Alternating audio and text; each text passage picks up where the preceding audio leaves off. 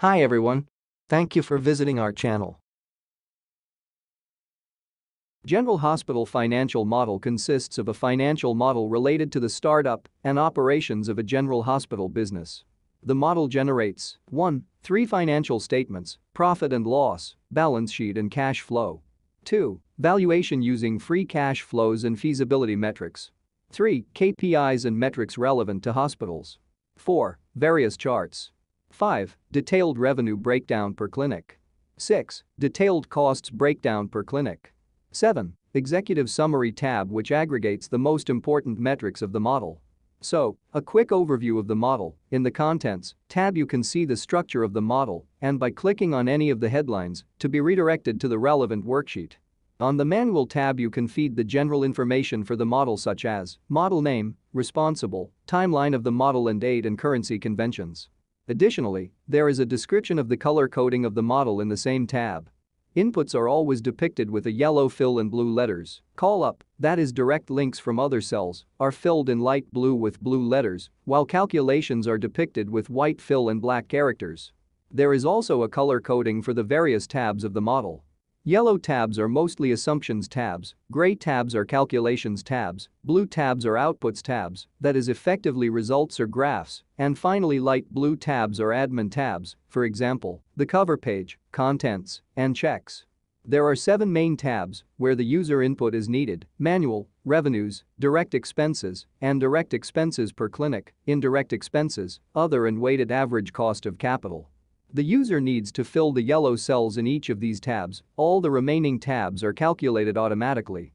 On the Revenues tab, the user sets the number of rooms and the number of beds per room, the percentage of active beds, and the room pricing. Then the user fills the outpatient admissions and the percentage admitted as emergencies and appointments which are further split into consultations, diagnostic exams, or both, and finally the percentage which is converted to inpatients.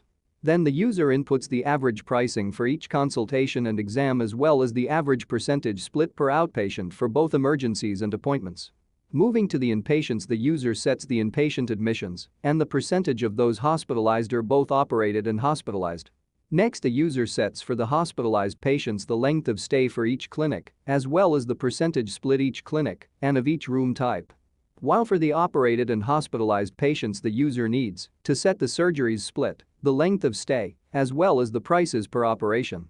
The operations are further split into various levels of operations importance. Additionally, the consumables and drugs per inpatient are set. The remaining tab consists of pharmacy revenues calculated as a percentage of inpatients and outpatients, and price per drug, ambulatory services, food and beverages, parking, and other rented spaces in the building.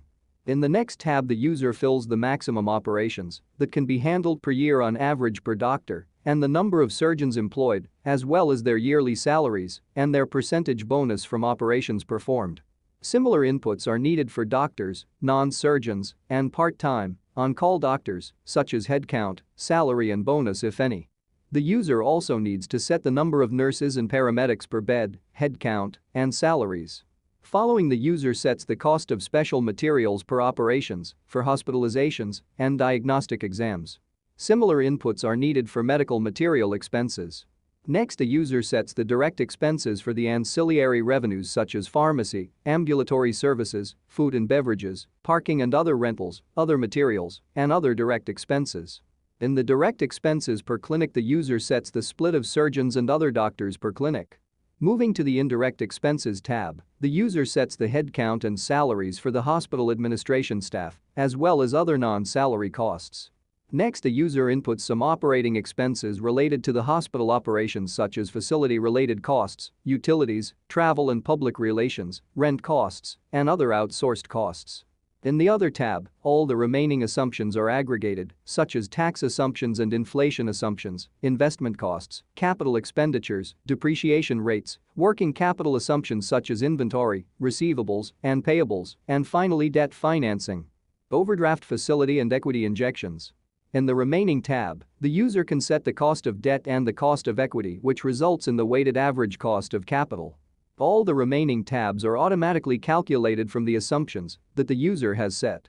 The resulting tabs are the three financial statements such as the profit and loss, balance sheet and cash flow on a yearly basis, the valuation of the business and its feasibility metrics such as net present value, internal rate of return, payback and discounted payback period, profitability index, sensitivity analysis, various KPIs and ratios such as business and financial ratios costs breakdown, valuation metrics. All the charts are in the Graphs tab, business and profit and loss charts, balance sheet graphs, and cash flow and valuation charts. Additionally, the most important financial and business metrics are aggregated in the Executive Summary tab. Finally, the Checks tab where the most critical checks are aggregated. Whenever you see an error message in any page, you should consult this page to see where the error is coming from. And that's it. Thank you for your time.